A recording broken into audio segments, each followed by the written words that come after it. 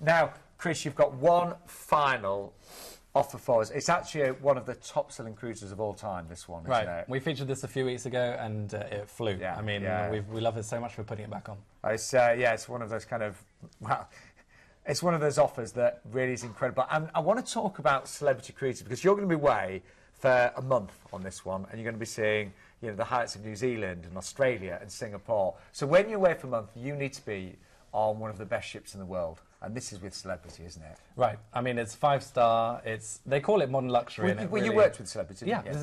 This is my baby. 4 years I was on Celebrity Cruises, actually on the Solstice class. So this ship is one of mine that I worked on myself. You know, 5-star. It's modern luxury. That really describes it well. The food is so special on board. There are so many places to eat. Some with the cover charge, don't worry about that. The food quality is even more superior than the main dining room that you get there. But if you just want to go for a freebie, that main dining room is serving up high quality cuisine, you know. And I think what I was going to say what I love about Celebrity, it's everything. You know, the design of the ships, the service, the food. You know, they've won numerous awards, haven't they? They're very I think if you're a fan of stylish cruising and you want a really kind of nice environment which is modern, it's the word modern luxury than it is, because cruising has this oldie worldy feel. It's not gimmicky like some lines. It's stylish, and that's a real difference. You know, so if you like style with things, you like a stylish holiday, then Celebrity Cruise is definitely for you. And even the staterooms, they're so well designed, aren't they? You know, you really notice in the bathrooms there's so much place to put all, you know, so many places to put all your things. Anyway, with all your makeup as well, you need that, Sean. You know what I mean? Certainly do. Foundation, blusher, all these different things. My hair products, but it is a trip of a lifetime, and say it was a top seller a few weeks ago. Starts with a flight to Singapore, doesn't it? It does, yeah. So that'll be an overnight. You then arrive fresh into the morning into the city of Singapore, one of the most cosmopolitan cities in the world. Night and day, there's something going on. You know, every kind of culture is there. It's so modern. It's the cleanest city you'll ever visit in the world. In fact, throwing chewing gum on the floor is illegal, and you get fined for it. Just saying.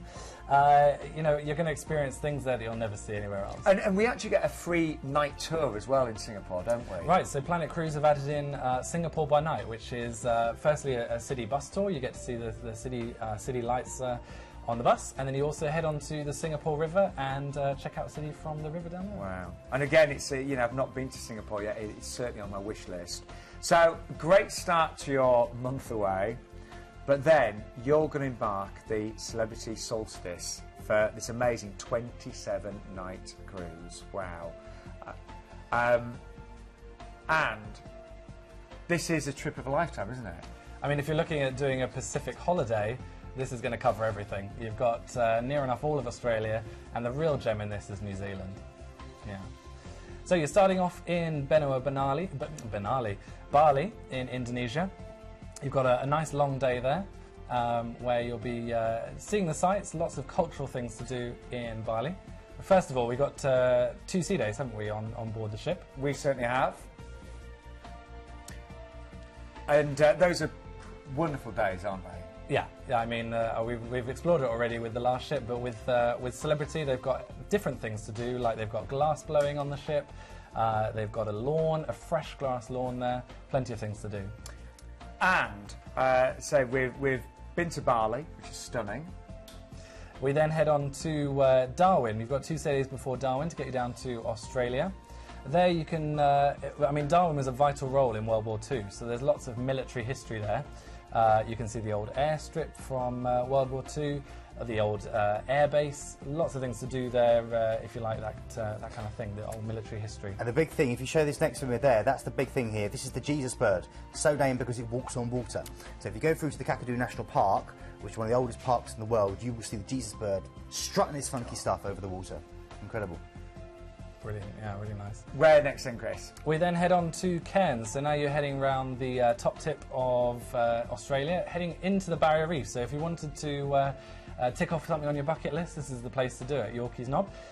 You can head to the Franklin Island cruise. This one will head over to the Outer Barrier Reef. I mean, you're going to see it just now, it's absolutely stunning. Exactly what you see in the movies, exactly what you see in pictures, that's exactly what it's like. I've done this myself. Do you know, I got told off on Queen Mary 2 for announcing tomorrow, ladies and gentlemen, we're going to be in Yorkeys Knob. and I got a complaint, you know, for saying the name. Can you believe that? But that's where we were going. It wasn't my fault. You know, I didn't name the place. And then we move on to Airlie Beach, which is again another Great Barrier Reef area. But you can go to the Whitsundays here, which is another bucket list for somebody. I mean, look at the scenery. Absolutely gorgeous, isn't it? I can only imagine. And you've got the famous Heart Reef as well. Look at this. That is naturally made. Incredible. I mean, it is, isn't it? Yeah, it's definitely something I've not done and need to do very shortly. We then head on to another day at sea, where you go on to Brisbane, one of the major cities on the coastline there, and you can head into the Lone Pine Koala Sanctuary. And if not, you can go do a city tour of Brisbane along the Brisbane River that heads right into the heart of the city. Check out the scenery there, very nice indeed. And then move on to Sydney after another sea day. Sydney, obviously, the heart of Australia that you're, you see in every kind of picture.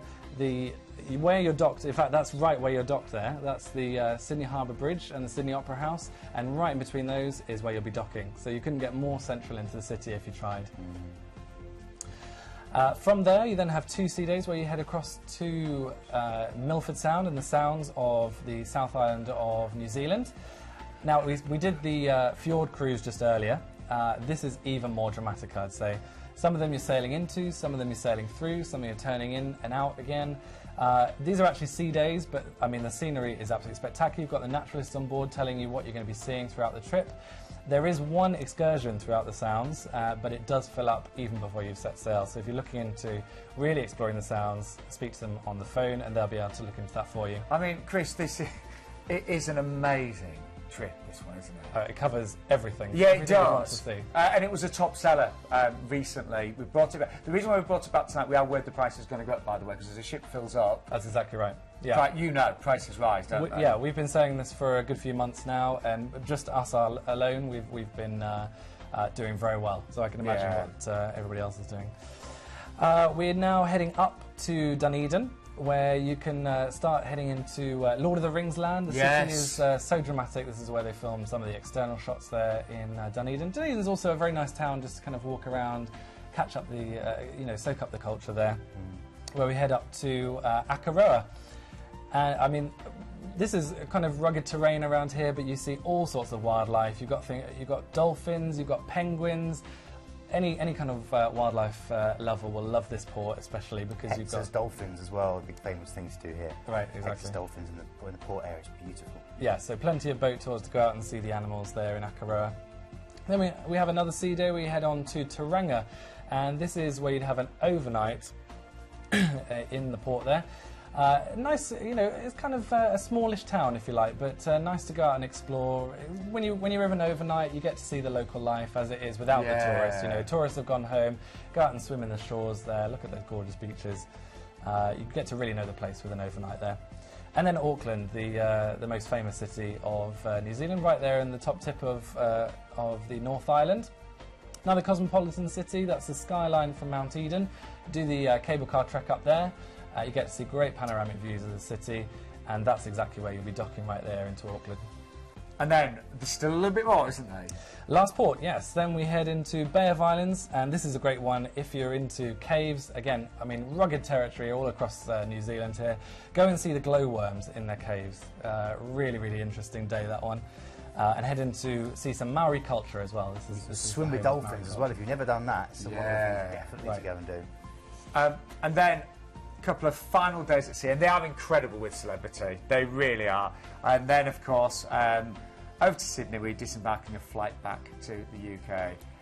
And you will have so much to do on the gorgeous ships with, of course, Celebrity. They are... Well, you worked with them for 4 years, didn't you? Right, yeah. I was entertainment staff, so I saw that side of it. I was selling cruises on board, so I saw the other side. They really do look after you well, and, I mean, the proof is there. People go back time and time again to Celebrity.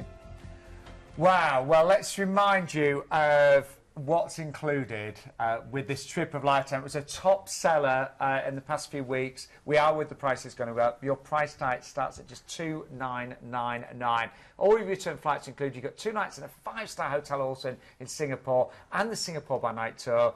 overnights, some amazing overnights, and if you want to stay, we should say post-cruise in Sydney for a few nights, you can do that for just $279, can't you? You'd be mad not to. 2 nights, and you also get an excursion with that as well. That's not listed there. You get really? to go to the Blue Mountains for $279. It's crazy. Just a quickie, by the way, there are different classes that you could choose with Celebrity, things like Aqua Class or Concierge Class as well, where there's so much extra, things like priority check-in, personalised concierge service. So just ask our cruise consultants, you know, guys like Chris and ladies that will be there to talk you through the different options that are available. But we are with the price is going to go up on this one. That's why we're featuring it for final time tonight. The ID number is 95560.